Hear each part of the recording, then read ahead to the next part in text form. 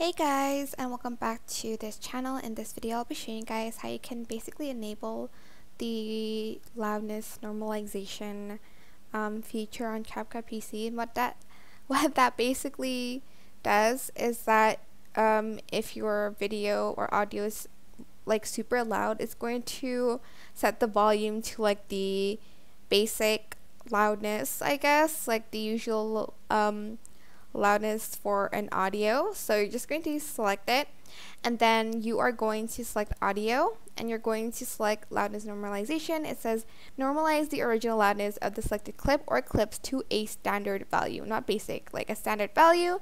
You're just going to select it, and it's going to normalize to target loudness, which is -23. I don't know what this means, but it's going to basically adjust the loudness of your audio if it's too loud to the standard audio.